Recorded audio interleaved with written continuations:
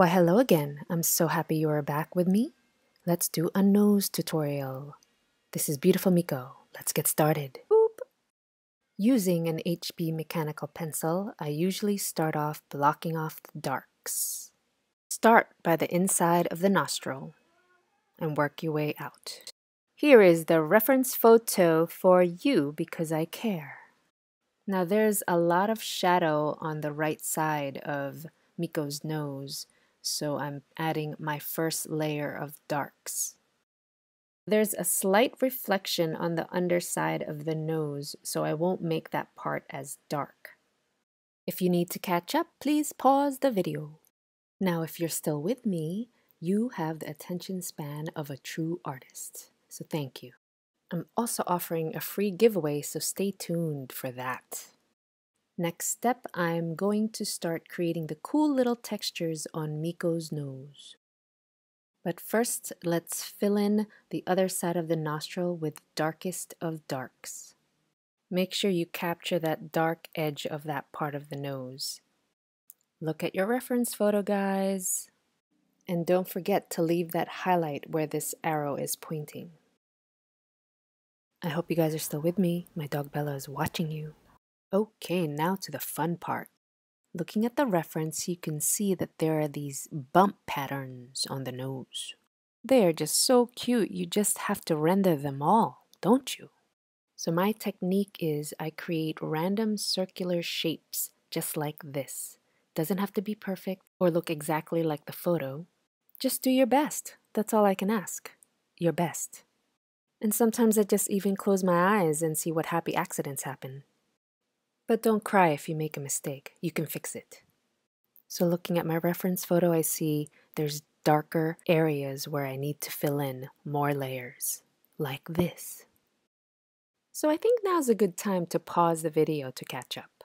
Bella and I will wait for you. All right, nap time over.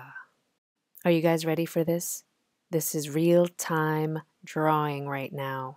The key to hyper-realism is capturing all the different textures. With Miko's nose, I'm randomly creating circular patterns, and sometimes I'm dotting the surface with short dashes, short strokes. Make it unpredictable. Have fun with it. I see that the top of the nose has a darker texture, so I'm just filling those in.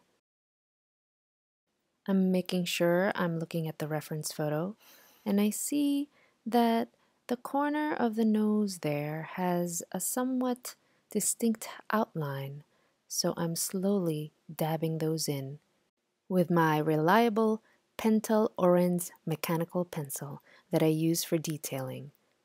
Now you can find links to all my materials and tools in the description box. Are you guys still with me? Are you bored yet? I hope not. I tell this to all my art students. Patience is key for great art. So don't give up on me, okay? Keep watching. I'm slowly capturing this base layer and making sure that I leave that highlight at the top corner of the nose. That's very important to create that form. I'm going around the nose, dotting and dabbing and making cool little textures to capture that form. It doesn't have to be perfect, guys, so run with it. And if you want more real-time videos of my drawing process, please become a patron. The link is provided smack right there. Now for that highlight, I'm just softly placing little tiny marks on that surface. And voila, the first layer is done.